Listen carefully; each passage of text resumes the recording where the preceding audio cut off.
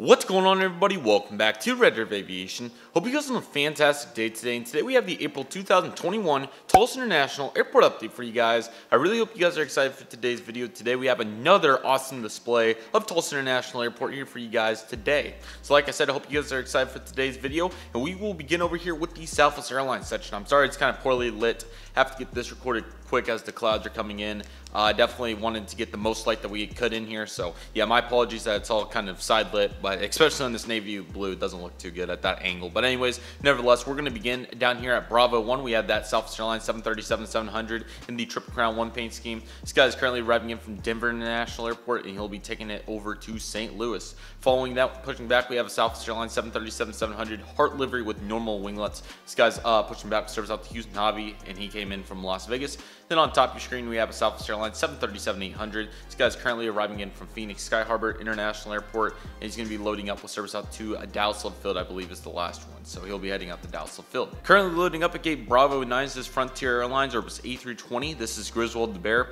Currently loading up on the turnaround back out to Denver International Airport. Like we talked about in the last update, this was 3 weekly. And I believe it is going down to 2, but still really nice to see Frontier doing really well during these times. My apologies for the poor lighting once again. So anyways, on top of your screen, we have United Express number ERJ-175. We're going to have this one operate from Mesa Airlines today on the turnaround back down to Houston Intercontinental. At Bravo 6, we have the United Airlines Bombardier Acer D-550 on the behalf of GoJet Airlines. This guy will be taking it back up to Chicago O'Hare on his turnaround. And then at gate B4, we have the United Express Mitsubishi CRJ-200. This guy's going to be on the behalf of SkyWest Airlines with service back out to Denver. So B4 is still being heavily utilized. They're not utilizing a B10 very much at the current time, so not sure exactly what's going on there, but United mainly using B4, 6, and 8, which are the 3 gates here, so looking nice. Alrighty, let's make our way over to the Alpha Concourse. Right here we have an Allegiant Air Airbus A319. This guy's currently getting loaded up with service out to this guy. We'll have him go to Las Vegas. Surprised Allegiant hasn't made any announcements. Frontier's been going absolutely insane. They've added all kinds of stuff in the last week, which has been insane to watch. So I'll be eager to see if Allegiant does anything, but Frontier's definitely getting the better of them. And then of course we've got Avelo, which is our brand new low-cost airline starting out of big operation out of Burbank to begin, which I'm pumped for them and Breeze and all these other guys to come. I'm really hoping we can get a new airline in here, but man, these new airlines at last, it's going to be a bunch of fun to watch. It's going to be a heck of a dynamic to see. Got a really nice American Airlines section over here, so let's begin at A5 with the American Eagle Bombardier Acer D-700 on behalf of SkyWest Airlines. This guy is currently arriving in from Los Angeles International Airport. It has been 12 months since we've had our Los Angeles flight on American Eagle, and it is so great to see it back. Of course, it was on the Compass 175 when we did have it, but unfortunately Compass fell on April 5th. So SkyWest went into Los Angeles and took over the whole army, and it has returned. 1 daily flight, or I think it may be 6 weekly, and Saturdays not included. But nevertheless, wow, absolutely phenomenal, and really glad to see Los Angeles back. These flights are filling as well. Absolutely phenomenal. Very proud of those boys. So pumped to see where Los Angeles goes from here. Brought it back at the perfect time, that's for sure. Then at gates A7 and A9, we have 2 American Airlines 737-800s. We'll start with the A7, and that is the older GJ. This guy's currently arriving in from Dallas-Fort Worth International Airport, and he'll be making that turnaround shortly. And then at A9, we have the engine model 737-800. Unfortunately, this will be our final flight for now on the 737 out to Charlotte, as this flight will be the 737 part of it will be downgraded to a Republic Airlines Embraer ERJ-175 beginning in May. We've had a 737 on this flight for a very long time. There was little intermission when the pandemic began, but we've had the 737 here for at least 3-4 years, something like that. So really excited to see when it comes back. I'm sure it will be back, especially with all the travel demand there is now. Some of these 737, these latter ones in April for Charlotte, have been filling up pretty gosh darn well. So I would definitely put my money on the 737 being back at some point. Just a little intermission for now, but it's going to be interesting. At least the 3rd daily flight or something. I would at least expect something, but nevertheless, I'll be eager to see what happens there. Seeing a little bit of double right here is on the top side, we have the American Eagle Bombardier Acer D-700. We're going to have this fill in for a Mesa Airlines CRJ 900 with service out to Phoenix Sky Harbor. Flight's been doing super well. It is overnighting now, which is very awesome to see. I will say there will be a custom to fill the void. Really excited. The custom has been completed. I just want to debut it in a Dallas update. I feel like that makes a lot of sense. So very excited to get that in here, and that's going to be an awesome addition. Maybe I'll be able to do a normal American Eagle livery, but GJ will release it in a week or something, so it'll be coming soon. Just kidding. But we'll see, hopefully. You never know. I'm going to be eager to see GJ March get in here. It's going to be insane. And then on the bottom of your screen, we have the American Eagle Embraer ERJ-175. That is going to be operated by Republic Airlines today. Airways, I should say. Republic Airways has finally made their way into Tulsa for American Airlines. They've been here intermediately with the United Airlines, United Express, I should say, through Chicago O'Hare in the past. However, American Airlines Republic Airways service has never been in Tulsa to my knowledge, and it finally has made its way here. So I believe what happened was I got the misconception because Envoy completely went down to Miami to take over for Republic on the majority of that operation. I think pretty much all of it. I think there may be a couple of elements, but the majority of it's all Envoy now with the 175s and all those flights that Republic had. Then Republic, I guess they kind of just a little bit of flip-flopped. I think Republic took a lot of Reagan, and then they kind of filled the void with the PSA CRJ 200s getting retired. And I think they sent quite a few of them up to Chicago because from what I've observed, Tulsa being included, Republic has started a bunch, or not started, but added a bunch of flights on the behalf of American Eagle to a bunch of destinations such as Tulsa, Little Rock. I'm sure there's probably like a Wichita or Kansas City or whatever you want to say that's involved in there. It's been interesting to see Republic start up these very interesting hubs that started from nothing, like Atlanta for Delta connection, as they went in there to fly one route to Hilton Head on 175, and now all of a sudden they have dozens of routes, I think, something like that. They have quite a few, if not. And then you got, of course, American with Chicago for Republic, as Republic was never at Chicago, and then all of a sudden American came in with the Republic, of course, and now they have all these flights. So subsidiary movements are definitely something that is absolutely insane, but very fun to watch. I'm going to be eager to showcase this history throughout time. So very interesting, and I'm really pumped for more stuff to come. The GJ model of that 175 actually is a Republic Airways when it was made, and it should still be a Republic, so very cool to see that. And here we go with the Delta Airlines section. At gate A6, we have the Delta Connection Bombardier CRJ-700. Little sneaky appearance. This one's going to be operating for SkyWest Airlines today on the turnaround back up to Salt Lake City. SkyWest does not have many of these left. From what the wiki says, I believe they're supposed to be getting removed, the Delta Airlines ones. I thought it was either them or Endeavor's. Endeavor has a few left and SkyWest has a few left, but they're pretty hit or miss. And then of course Republic doesn't operate any CRJs for Delta Connection, just the ERJ variant. So not many Delta CRJ 700s left floating around. Definitely wanted to include one just to have a little fun with it, you know. Glad to get the Delta CRJ 700 in here, but I think there's only like a combined between Republic, sorry, Endeavor and SkyWest. I think there's only maybe like 20, 25, something like that. So it's a very limited number at this point, but thought I would throw one in here because why not? They do sub in a little bit, but not very much. Maybe on average, maybe once a week on 2 daily flights. And then we have a Delta Airlines Boeing 717-200. This guy's currently arriving in from Lance Hartsfield Jackson. 2 daily 717s and 2 daily Endeavor Air CRJ 900s now. So definitely not a horrible frequency whatsoever. The 2 717 flights are the overnight flight and the I think it's a 10:30 arrival. It's 10 or 11, something like that. And then the 4 and 6 o'clock arrivals are the Endeavor Air CRJ 900. So Delta Republic's never been at Tulsa, if you guys are wondering. It's always been SkyWest and Delta Compass. I do not believe flew here at any time. Northwest's subsidiaries way back when. Actually, yeah. Compass I think was actually in the Midwest at a point with Northwest, so maybe way back when. But as for Delta, not to my knowledge. But mainly SkyWest, and then of course Endeavor and whoever Delta may have had in the past. But ExpressJet probably would have made it in here at some point. That Delta CRJ 700 model is actually an ExpressJet, so very cool. But that's probably enough on subsidiaries. I'm sure you guys know the basics, so I'm sure you guys know the subsidiaries, so I'll stop talking, but let's continue. Alrighty, so here's our cargo section. Gonna be very eager to see how cargo progresses with leisure travel, especially being super big right now. going to be eager to see if it continues to skyrocket or what happens. But I'm sure it won't completely drop off by any means. Maybe a little bit compared to what it was, but I think it's still going to be very, very critical, and there's going to be a lot of cargo moving. So we got 4 cargo aircraft in the frame, I should say. The UPS 767 is the one that's taxiing all the way back there. I'll get a better view of that in a minute. But anyways, here are the aircraft that we have currently presented. So all these 4 main cargo flights come in within an hour of each other. So the FedEx 757 typically comes in at 4:20. Then the UPS 757 at, let's see here, sorry, 5:07. The UPS 767 at 5:09. And the FedEx 767-300 at 5:30. So typically mix and match. Now the cargo apron, I believe, has 4 slots, and FedEx will usually park both the aircraft on their ramp, and UPS will park their aircraft on this side, which is their actual ramp, I should say, and Kalita parks over here too.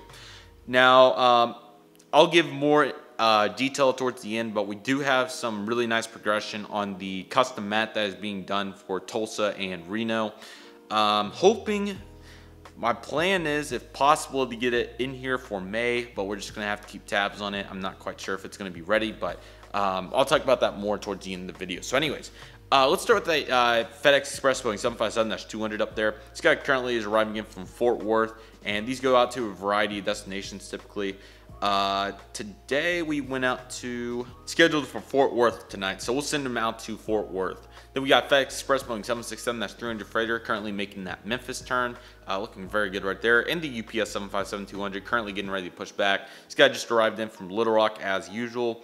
And these have been going out, today's went out to Ontario, so we'll send them to Ontario, but they kind of go to a variety of places. It's been fun to watch. Tomorrow's is also going to Ontario, so Ontario it is. And then the UPS Boeing 767-300 way back there in the foreground. He's currently arriving in from Louisville, and he'll be making that turnaround. So yeah, hopefully we'll get a FedEx DC-10 again at some point. I'll be very excited to see that. But let's take a look at the American Airlines Hangar 5 and kind of get a little rundown on those situations. And then finally for the update, we have 3 American Airlines aircraft over here at Hangar 5. We have 2 737-800s. We'll just say one's coming in from Boston. And I saw another one. Where was that one coming in from? There was a very interesting destination on there. What was it? Sorry, guys. Fort Myers. Yeah, one for Fort Myers. That will definitely do for this update. So he will be coming in from Fort Myers. Then we got Boeing 787-9. This guy's currently arriving in from maintenance a couple days ago from Dallas, Fort Worth. And he'll take it back in about a week after the C-check, full procedure, and all that. American Airlines we're down to 1 grounded aircraft. TL Aviator on Instagram, or otherwise known as Logan, as we've seen in the spotting vlogs, he informed me, he sent me a video of Atlantic completely cleared. Piedmont went back and the other 3 319s, which is absolutely insane. So I went spotting twice, March 19th and March 28th. In March, I should say. I went spotting twice in March.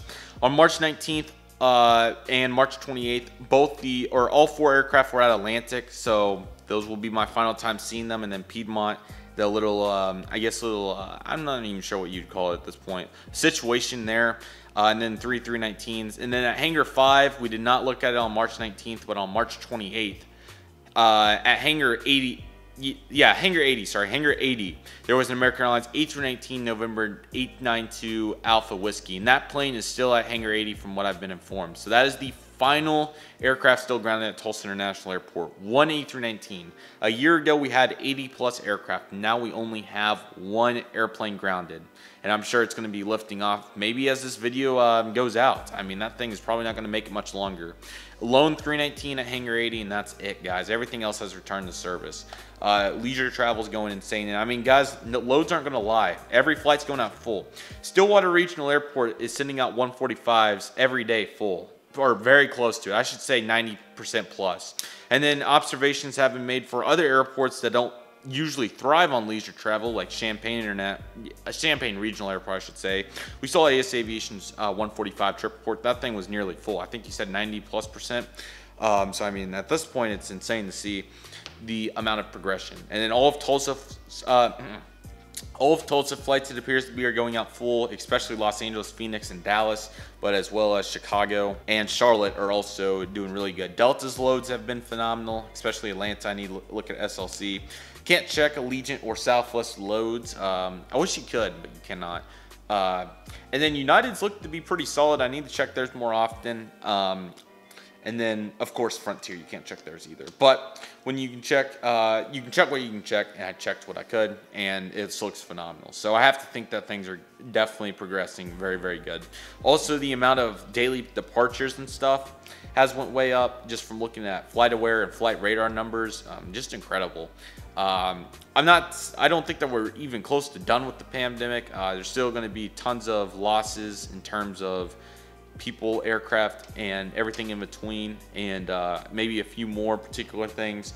Like, for example, the only thing that has not returned to Tulsa at this point is the Delta Minneapolis service, and I have a good feeling that'll come back probably in June or so. So, yeah, that will do it for today's update. I'm going to spend a few minutes talking about the Tulsa renovation, I'm going to call it, which is very, very exciting, and we'll kind of go into that real quick, and then we will conclude this video. So as I mentioned previously in the last few airport updates and the channel update, for the last many months I've been trying to get a custom mat done for this airport.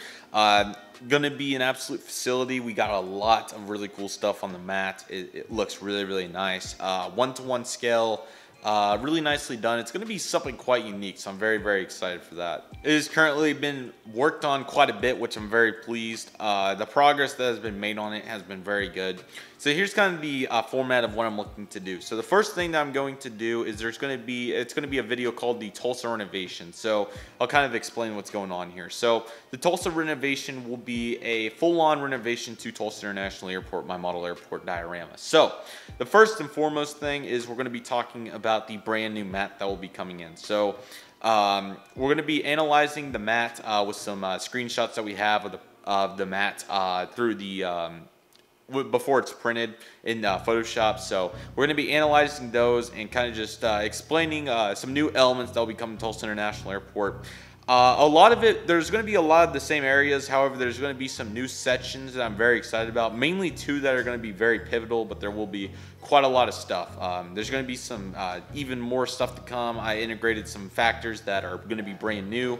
So there's going to be some really, really cool stuff there. So I'm very pumped about that. As for the concourse buildings, I think we're going to have those renovated. I've talked to the Funny Pilot, but I haven't. I'm not sure if we've made much progress on that yet or not. I need to reconsult there and see if how we're doing on that. But the plan is to get a full new Tulsa International Airport concourse set up. Those concourses are a little bit wore out, I should say, pardon me, but they're not too bad. So yeah, really, really excited. And then Reno, what my plan is to use, it's kind of hard because as of right now, the mat will entail 3 pieces, and the one piece is going to be the concourse, and I'm not sure if we're going to be able to change it. I would like the concourse to be just one piece, just like Reno is, just to make it easy, like that big 4x4 I have over there, just the concourse.